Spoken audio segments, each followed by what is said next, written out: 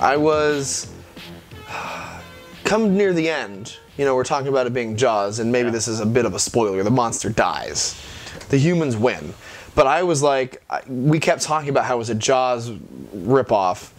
And I was like, man, if they explode that bear at the end, like, that's going to be ridiculous. And at some point, there was a helicopter there.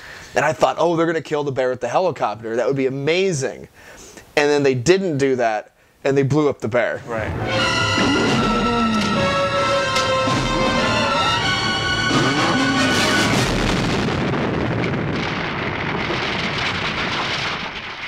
We're saving you guys the time, your time of watching this movie. We'll just let you know you really don't need to bother with it. You know, it's not the worst thing in the history of the universe, but it just wasn't really all that compelling. It's not as good as the next film.